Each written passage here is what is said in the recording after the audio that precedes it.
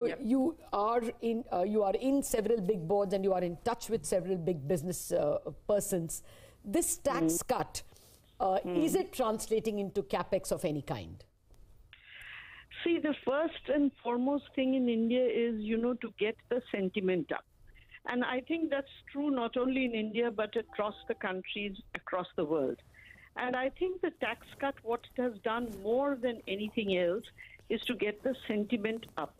And this is very essential, because only when your sentiment is positive, only when then your confidence builds in putting more money into capex. See, immediately you will not find capex plans because they take time. These things have to be worked on. You have to assess so many other parameters before you go in for capex. But the best thing is that, the positive sentiment regarding corporate India, regarding corporate ventures, that sentiment has definitely been revived. And I think that's a very good thing, especially with the festive season coming on. People out there shopping for, their near and dear ones. This is the time when the sentiment really needed to improve. And I think the tax cut has definitely done that. Ms. Bhattacharya, this is Sonia here. We are definitely going to take you up on your offer to join us here in the studio, because we are missing your candor and your sense of humor quite a bit. So we're not going to let you go that easily. But, we've been speaking about all the positives. There's this big negative that has blown up as well over the last fortnight, which is this whole real estate lending side and what happened with the Altico default, the PMC issue as well. How would you read into that? And do you think a lot more landmines will come up now? See, Sonia, you have to remember something. NPAs are not something that happen only once in a while. Whenever you are doing business, there is always a risk of NPAs. However, it shouldn't become a flood. And that's what happened, 2-3 years back. The flood, I think, has been stymied. But every once in a while, you will have a certain blow-ups. You will have some businesses failing, whether it is on account of the environment, on account of technology evolution, on account of corruption, on account of various other reasons. But the fact of the matter is that, every once in a while you cannot expect that there will be no NPAs or no big ones coming up at all. So I don't think, that these things should actually stymie the economy. We have to learn to take many things in our stride. One thing I will definitely tell you, and again, this is from my experience as a part-time consultant in many places and as an independent board member, there is a far better appreciation that leverage is not the way to go forward. That, there is a very big part that equity plays in every business. And therefore, every business, responsible business today understands, that there should not be leverage beyond a point. And in fact, many of them want to be far below that point. So, there is definitely far more understanding today in corporate India. There is also definitely an effort to bring in better corporate governance. But at the end of the day, one must understand that, after all, it is the management that is responsible. And therefore, what the management shows is what the board sees. Now, therefore, one thing you can always say is that the board needs to be more inquisitive, needs to have better knowledge. But again, the board has very limited time. And therefore, you cannot again expect that everything that should be done will get done unless the management also cooperates. So it's very important for us to understand that the players in the ecosystem, they all play their own part. So whether it be auditors, who are the eyes and ears of the board and of the management, so to speak, whether it be valuers who actually allocate a value that is reasonable, and there could be a maximum value, there could be a fire sale value, distress value. So, you need to have that.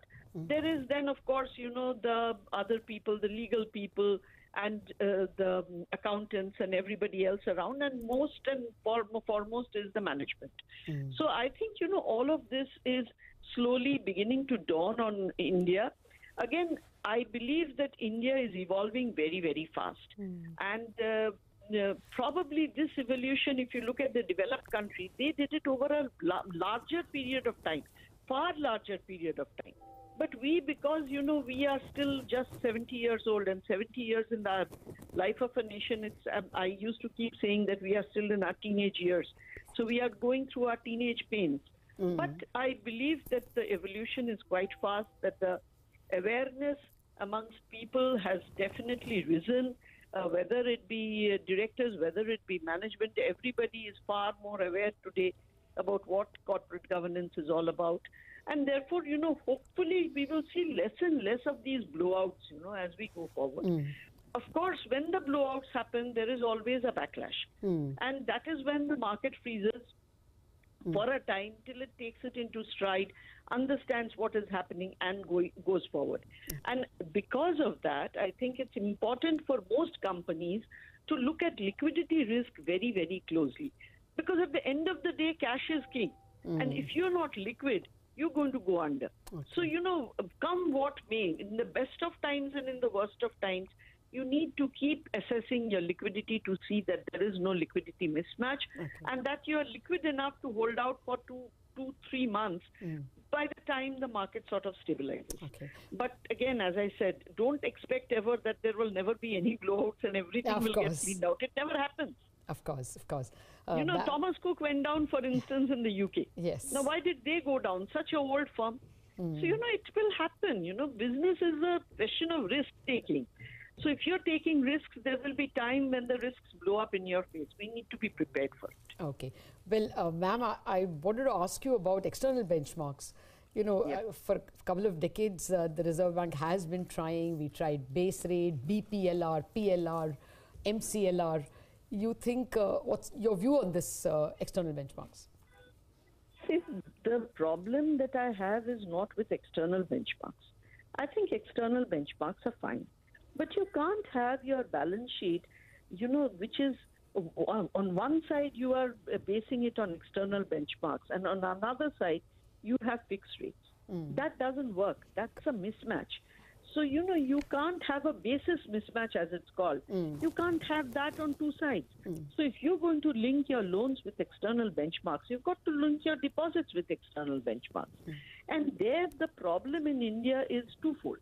One is that most of India, because we don't have social security, depends on bank interest. Especially senior citizens, they depend on bank interest in order to, spend their retired lives. And therefore, for them, if you have an external benchmark and you don't know whether you're going to get 7,000 this month or 3,000 this month, how on earth will you, even budget for your expenses? So, that's a very big issue. And actually, de facto, the bank interests are the ones that act as the social security net in our country. So one thing that we need to do is to very aggressively push our pension plans. Even when I was the chairman, I did everything possible in order to push distribution of pension.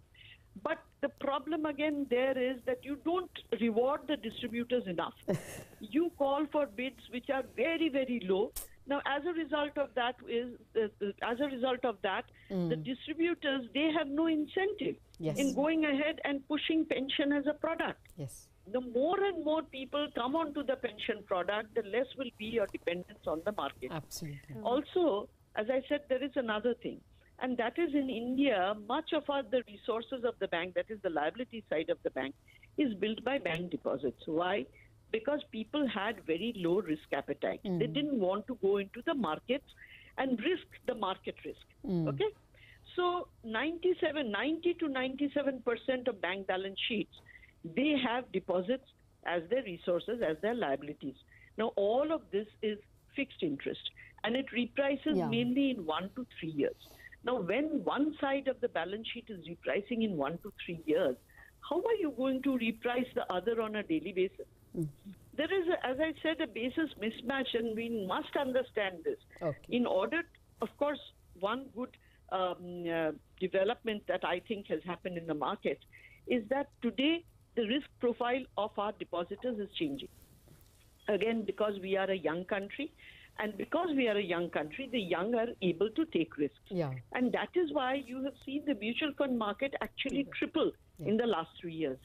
Also, it has been helped by a very Indian innovation called SIP. The systematic investment plan takes away only 1,000, 2,000 or even 500 rupees a month, which is what most Indian families can afford. They don't have too much of, discretionary spending. They don't have too much of excess. But they can afford to put 1,000 rupees into a mutual fund account on a regular basis. Now that if you do it, from the age of 21 over a period of time, will grow into substantial amounts. So, what US has as the 401k, we need to have more and more of these plans, and we need to cover everybody, professional or otherwise. And only when we get that, then the banks will be free to also mark their liabilities with the external benchmarks, plus not only be dependent on deposits for resources, but start doing market borrowings as they do in the developed world. In the developed world, at the time of the Lehman crisis, most banks had 50% deposits, 50% market borrowings. Today, they are a little more conservative, so it is 70% deposits, 30% market borrowings. But even when you do 30% market borrowings, the moment the external benchmark rates go down or up, you can reflect it because 30% is a substantial sum. Here in our banks, if you are only at say 90% deposits and only 10% market borrowings, for a 25 basis point cut, you can only get a 3 to 2 basis points lowering of your margins. Or sorry, lowering of your expenses. And therefore, that's what you can afford to pass on.